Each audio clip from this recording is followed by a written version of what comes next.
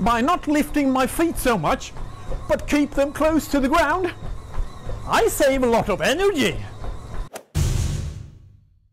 Yes, I get it. It makes so much sense. It must obviously cost more energy to lift your feet and knees more when you run than do it less. Just like it takes more energy for me to lift my arm like this compared to not lifting the arm. If I don't lift my arm, no energy is used at all. Seems much better than wasting muscle power on a lift, right? This is a common mistake when talking about running technique. You compare how it works when you're standing still with what happens when you're in motion, like when you're running. We can start by looking at how the law of physics work. A long pendulum or lever costs more energy to move than a shorter pendulum or a lever.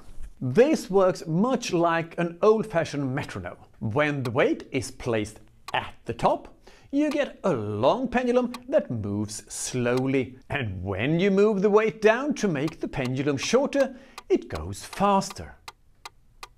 This is very clear also in figure skating. If you hold your arms out from your body when you do a pirouette and spin and turn around, it goes slow. Whereas the pirouette is quite fast when you bring your hands and arms closer to your center of mass.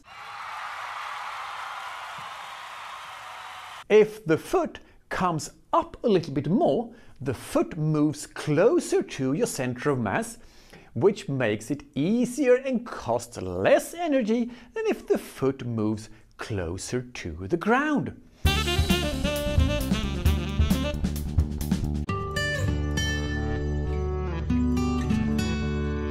And there are actually several other things that makes a slightly higher foot contribute to your running costs less energy, such as a mechanical push of the tibia that will contribute to a better knee drive and a better utilization of the rubber band effect you get from the stretch shortening cycle, as well as several other factors. But now you might think that lifting your feet and knees still costs more energy than what you save through the shorter levers, the movements closer to the center of mass, and the mechanical assistance and all the rest. But it's not at all about actively lifting your feet and knees. Instead, it's all about relaxation and letting the foot kind of just dangle up. You relax it and it will swing up. It's all about relaxation. Do I have any proof that it works like this? Yes, of course I do. With my 3D cameras, I can measure how much energy it takes to move your body parts when you run. Note that I'm now talking not at all about moving the body up and down, but only the energy it takes to move the arms and the legs in relation to your center of mass. I just did 2 tests. One where I did not lift my feet and knees so much, but I just let my feet move quite close to the ground on the way forward and backwards. And one when I did the relaxation thing. Note the relaxation that makes my feet swing up by themselves. And now I put these 2 tests together. The darker, thinner lines is, as you can see, when I ran with my feet close to the ground, while the thicker, lighter lines is when I relaxed and let my foot swing up. Looking at these 2 figures, it's easy to think that it costs more energy to move the body parts more. That is, the thicker, lighter lines where I bring my foot up. Then we look at the bars that show how much energy was used to move my body parts. The light colored bars to the left is showing when I let my feet come up.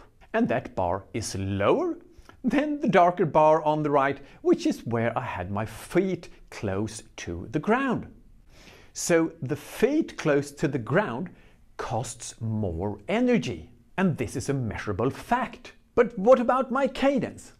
Since it costs more energy to move things fast compared to slow, maybe I had a higher cadence when I had my feet close to the ground, and that's why it costs more energy. I actually didn't think about my cadence at all when I did the tests, but it turns out that I had a little higher cadence in one of the tests. But if we look at the cadence, we can see that I had a slightly higher cadence when the feet came up higher. So I moved my legs both faster and in a bigger movement than when I relaxed my knees.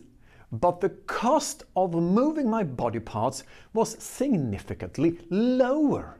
It may sound so logical and like common sense to save energy by keeping your feet close to the ground. But when you measure the cost of energy and know a bit about the law of physics, it's quite easy to see that this is not the case. The reason many recreational runners have their feet too close to the ground is usually because they use their thigh muscles to prevent the movement. Some runners because they think that having their feet close to the ground costs less energy, and some are just bad at relaxing. And then they put energy into resisting the movement, which leads to costing more energy to move the foot and the leg forward. Again, they spend energy to get a movement that costs even more energy. It's like paying a monthly fee to a club to get a higher rent, as opposed to not paying a monthly fee and get lower rent. At least as long as you get the movement through relaxation and partly on how you move your hip and your core, and you don't actually lift your feet with muscle force. There's a big difference between to do a movement, to force it, and to letting the movement happen. Just like you learn in my online course. And of course, I would like to add that exactly how high the foot and the knees should be depends very much on how fast you run. The faster the pace, the bigger the movement. And as always, you do what you want. If you like to have your feet close to the ground when you run, I think you should have your feet close to the ground when you run. I don't care. I'm just here to tell you how the biomechanics of running works. I truly hope you liked that video, and if you did, please click the like button and maybe also the subscribe button. And feel free to check out all the other content I have here on my channel. And maybe you are also interested in my online course. You'll find it at fredrikzillén.com.